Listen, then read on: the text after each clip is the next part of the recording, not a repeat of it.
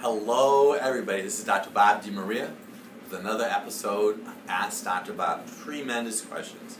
Dr. Bob, my ears ring a lot of the time, especially when I wake up in the morning. During the day it seems a little bit better. Do you have any suggestions? Well, I always look for food sensitivities, especially dairy and gluten. I just actually looked inside of somebody's ears, and we have a camera now. I could literally look inside of your ear, look at your ear or eardrum or your tympanic membrane. It should be shiny. If it is dull, that means your body's holding on to fluids and there's some inflammation. I would avoid peanut butter, gluten, and dairy. There are a couple products that we use. We use a product that has some vitamin A in it, and sometimes you may need a mineral.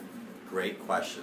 Dr. Bob, what could be a supplement or eaten to get rid of eczema? I have a 4-year-old girl with a few patches. Wanted to know if it's hereditary, and they wanted to just know my opinion.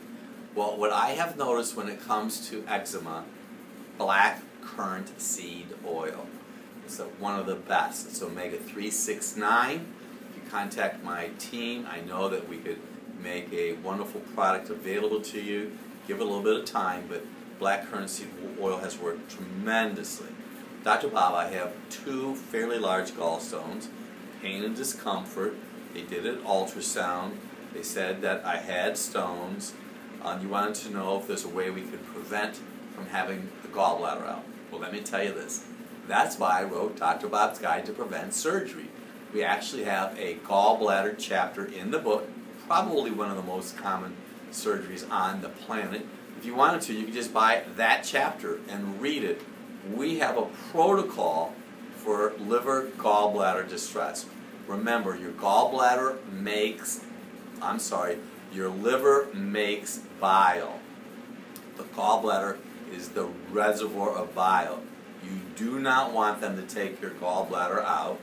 If you had your gallbladder out, it'd be very wise for you to contact us, because you'd need to be on a protocol, or you'd be wise to be on a protocol to promote optimal health.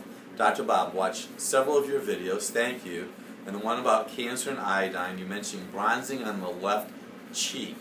This is what I've learned over time.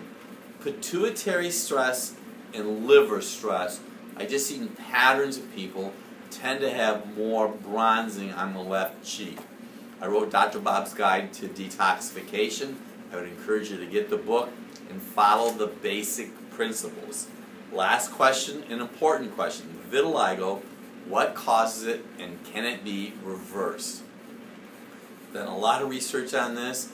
Find that most people who have vitiligo have stress in their lives, and there's a urine test that we complete called the Organics Urine Test. I would encourage you to have that done.